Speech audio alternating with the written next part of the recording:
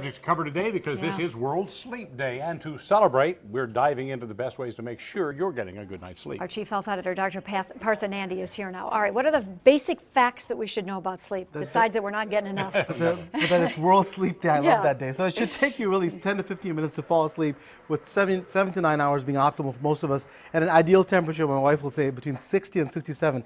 I like it a little bit warmer. What's your prescription then for getting a good night's sleep? So first of all, turn off your gadgets. You know, a lot of us keep the phones on and all the smartphones and the TVs. The blue light emitted from those screens can suppress melatonin and increase your alertness. Next, get up early. Expose yourself to morning light as much as you can to help stabilize the sleep-wake cycle. And also, if that doesn't work, have a hot drink. As long as it's not alcoholic and as long as it doesn't have any caffeine, it can really relax you. And then lastly, you know, this really works out for me, work out. If you work out about 6 hours before, can burn off energy and calories, and really you're good to go before going to bed and have a lot of reasons to go to sleep. All right, that helps us get to sleep, but a lot of people, while we're here, we want to talk about the idea that you just kind of toss and turn all night.